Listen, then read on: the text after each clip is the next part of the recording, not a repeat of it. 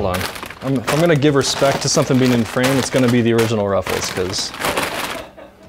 Hey, this is Ben with Go Hunt, here for another Wild Game Friday. So what I'm cooking today are ELK Smashburgers. This is a recipe that was sent to me by one of our insiders, Lawrence A. from Virginia. Thank you very much. I made this with my wife last weekend. We thawed out a bunch of elk burger. We were gonna do like burgers for lunch and stroganoff for dinner. When we had these for lunch, my wife, who doesn't like to eat the same thing in a short period of time, was like, hey, can we just do that again for dinner? Because it was delicious. It's not my recipe, but I am sharing it. So, any other insiders who have awesome Wild Game recipes, please share them with us. And you may see it on one of these Wild Game Fridays. Just send it on over to content@gohunt.com. And yeah, here we go. So, I'm making elk smash burgers. I'm gonna start with making my fancy spice blend, which is salt and pepper.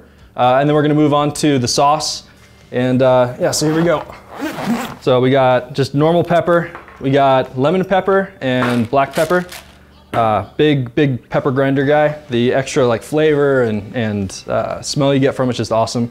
Then I like garlic salt. Lowry's is king. And yeah, so we'll just start off. So basically what you wanna do is you wanna end up with 50-50 salt and pepper. So I'm gonna do a bit of grinding.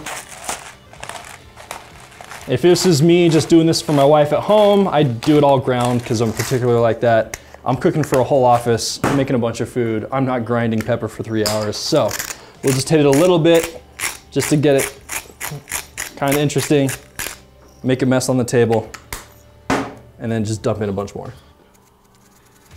Got that. I guess I'll stir it up with a spoon because why not? Just get it nice and mixed up. You're gonna just put this on the burger, right? Not a surprise, but you just want it nice and mixed so the flavor's good. You don't have one that's like super salty, one that's just super peppery with not enough salt. So next up is gonna be the sauce we have here. I just pulled out a little Dijon mustard. We got some sriracha going, need some ketchup. Here's the mayo, that's gonna be our base. I don't know if this is a controversial opinion, but it's gotta be Best Foods or it's gotta be Kraft. Anything else, it's not worth it. So got some chili powder. This is Chamayo red chili from New Mexico, delicious. We got Worcestershire. I don't know if anybody on the planet can pronounce this. So we're gonna put it all in a bowl. So we got this guy. I'm gonna start with the mayo. Do not have measurements for you. I just do it by eye. So however you like to mix stuff, I like a bit of mustard for some tang. Not a huge mustard guy, so I only go a little bit. Maybe you love mustard, go hog wild. You know, it's up to you. So we got some sriracha going. We'll just get that in there. Get some chili powder. Done, ketchup. Perfect, that's the sound you want. That's how you know you really got a good squirt of ketchup. All right, Worcestershire sauce. That looks good. And just mix it on up.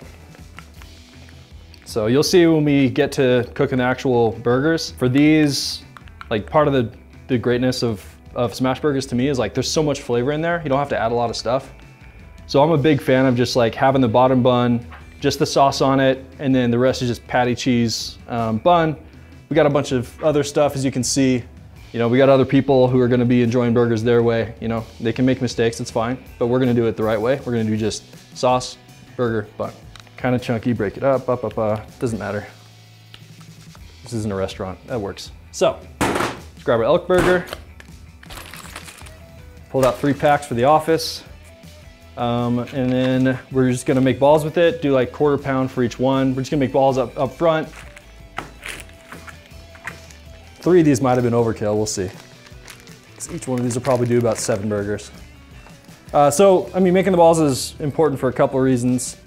One, I mean, you have to have meat to put on the grill. 2, when you work with your hands, like you wanna get it kind of warmer so you can screw up cooking a burger really easy if it's cold. Like if it's like refrigerator temperature, it's not gonna cook through all the way you want it to. It's gonna be like colder in the center than the outside. So get it room temperature if you can. We don't put salt on yet. So here's the thing about these burgers and about burgers in general.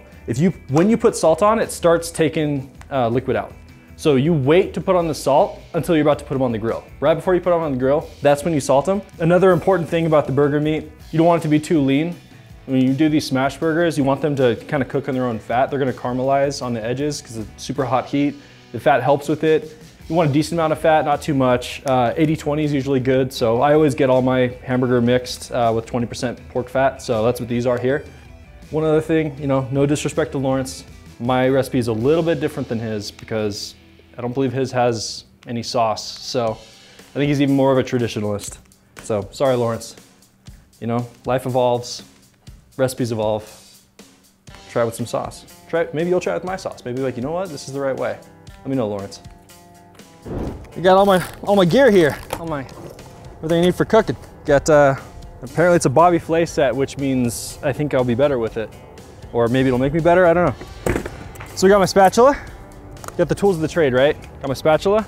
Now, for smash burgers, you don't want to smash it with a slotted spatula.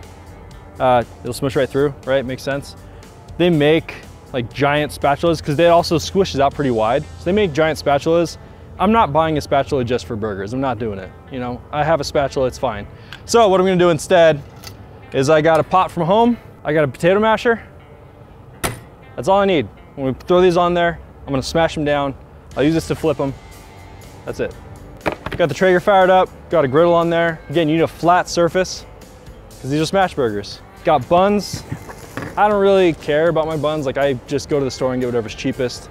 There was an audience request for brioche buns. We got some brioche buns. Another very important part of the recipe is the cheese, right? It's a cheeseburger. So, you know, I love America. Don't love American cheese. It's not good, tastes bad. Don't put it on your burgers, put cheddar on your burgers. This is for the trash. So this is the cheese we're gonna use. It's cheddar cheese. It's just great. Melts great, tastes great. That's all you need. Wait to salt until you're about to put it on. You don't wanna draw the moisture out of the burger early. Salt one side to salt the top. Just give it some love. And then salt side goes down, smash it, salt the other side. Here we go. Get some butter on there. It's gonna be way too hot. Get the butter on the griddle. Oh yeah, that's gonna burn immediately. All right, cool, we got that. Got our burger. Salt side down. So we're gonna grab this guy, we're gonna smash it down. There we go, we got burger number one. Luckily we got three ready. We get this guy going, smash it down. Again, you wanna smash it for like 10 seconds. Let's go ahead and salt this one while it's smashing. Salt it. Cool. Let that ride for a little bit. Just let it go. So you only want to smash it the first time. All right, so these are gonna cook up real quick. It's super fast, it's like a minute and a half on the first side. You get more caramelization of the meat, you get better flavor, you're locking in juices. Let this go. Once we flip it, we're gonna put cheese on. So we got this one, got this guy. Throw our cheese on. Two different ways of dealing with your buns. Some people like to toast their buns. I'm a big bun toaster on a lot of burgers. With these though, because they're so juicy, I like throwing the bun on immediately and getting the other one on there. You get some of the steam from there, it kind of softens up the bun. It's a good move. Here's the thing though, this is kind of the point of no return for the bun. Once you get this on there, that top bun's gonna get all the melted cheese with it in the burger, makes it delicious, but you're not gonna put toppings between those two unless you want to tear up your burger. So, you can do this, you can toast your buns. It's America, free country, do what you want. They're both good options. So, this is good. So we got this going on. And grab this off. I'm actually gonna leave this on for a second. Grab the bottom bun. Grab our sauce, get it on there, however much you like. Big sauce guy, put a lot on. And then grab it, get it on there.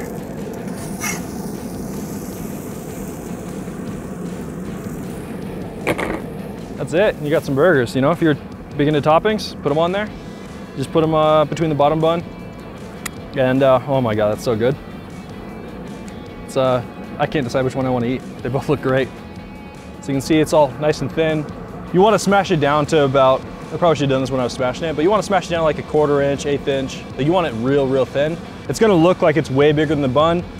Hamburger like contracts while it cooks. It's gonna get smaller. Trust the process. Squish it way flat, way wide out. It's gonna fit on your bun just fine.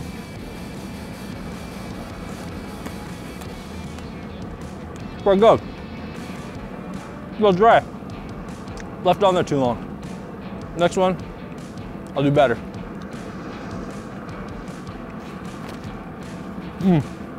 That's so good. The sauce is, you know, adds a little bit more fat, a little bit of heat, a little bit of flavor. Well, that's really that burger. That's so good. All right, so yeah, that's the ELK Smashburger. Made it with my elk from Utah that I took last month. This is the world famous recipe. Thank you again, Lawrence, our insider from Virginia. You're the man.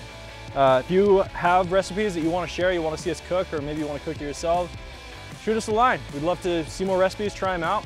And yeah, if you like this video, like and subscribe. Neville's trying to make our YouTube channel awesome. And if you like and subscribe to the channel, I mean, it's gonna make his day. He'll appreciate you personally. He's gonna know who you are. He's gonna appreciate you. Like and subscribe. Make some burgers, eat some burgers. Don't use American cheese on them. Thank you. Thank you, Chef. Uh-huh. Thank you. You bet. All right, cheers. Oh.